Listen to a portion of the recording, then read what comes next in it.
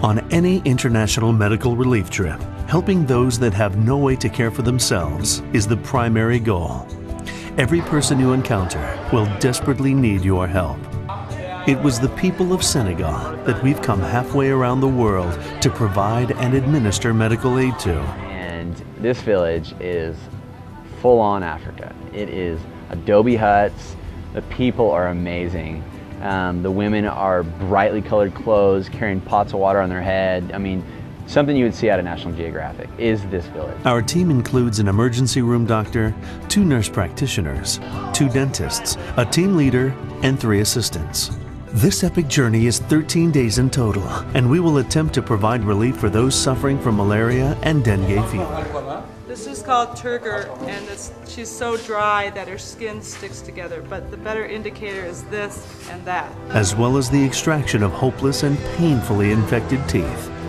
Your help will be very welcome by the natives. Team member Justin Ross records the team's amazing night arrival in his journal.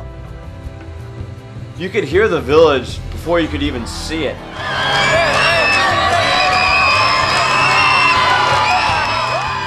All of the village had come down to the bank for our arrival.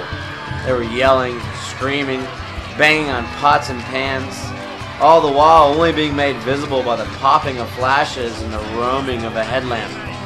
And then, so as not to be deposited into the river, I was thrusted over the shoulders of a strong man, and I was deposited into the sea of greetings and chaos. I worked my way up through the village to what would become my home in Diorbabal, Kumba's house, the sister of Omar Jah, and this was the beginning of my experience in Diorbabal. That's for you.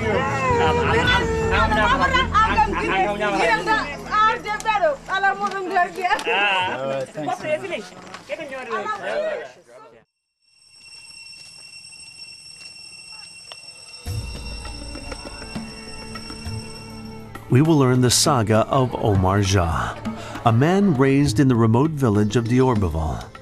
He worked in Colorado in order to send money back to his family, as well as provide hope for their future. Sule Gay, cousin and best friend of Omar Jah, best tells his story. He got a shot with the 2 guys. We get off from work around 11, 12 o'clock at night. We going back home. That's where they find him and shot him. The 2 men who killed him were skinheads. They want to kill him, they say he's black. That's all they want to kill him, they say he's black. In case that he's black. They kill him by racist because he's black. Since the death of Omar Jah, International Medical Relief has been instrumental in aiding doctors and nurses from Colorado and beyond in their mission to show the people of Diorbabal that not all Americans hate Africans. Assistance of any kind is not only welcome, but is needed to save so many people crying out for help. This is my shadow. Smile. How is it? First day I took it. First day I took a tooth out on him, and he has just followed me around. He's been my shadow man. Goodbye, Diorbabal! I will miss you. I will never forget you.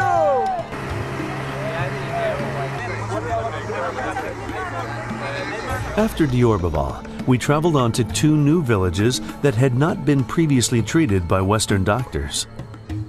Clinics were established, the masses were notified, and the need seemed even greater here. Yeah. I mean, you can look around and see all these people. Could this be an indication that International Medical Relief's previous efforts in Diorbabal is now paying off? The team saw hundreds of patients during their journey, and after it all, I still wonder, who was helped more? The natives or us?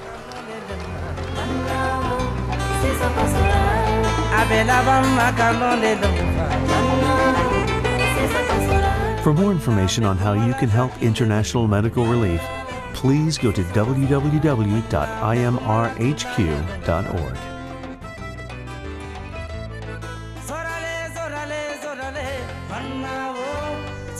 Go ahead, spread the aloha.